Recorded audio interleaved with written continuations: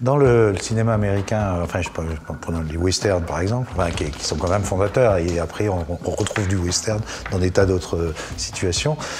C'est pas, tu dis, le héros est porteur des valeurs de la société.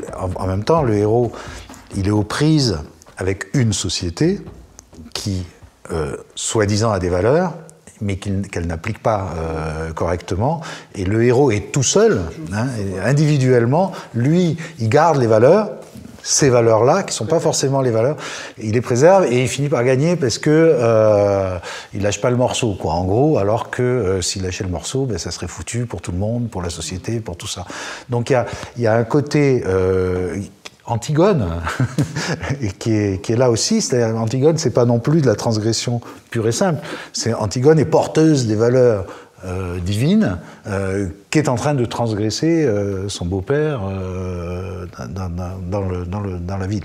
Donc on a ce côté permanent de conflit entre dans l'application des valeurs. Hein, et je pense que c'est ça qui fait que c'est intéressant, c'est que ça reste des films passionnants, même si on n'est plus du tout dans les mêmes problématiques, c'est qu'il y a toujours ce conflit-là.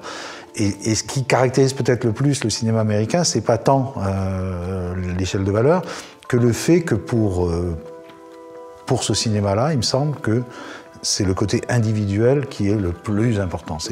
T'as pas à discuter avec les autres, à regarder les règles. C'est toi qui, en toi, va trouver toute la force qu'il faut.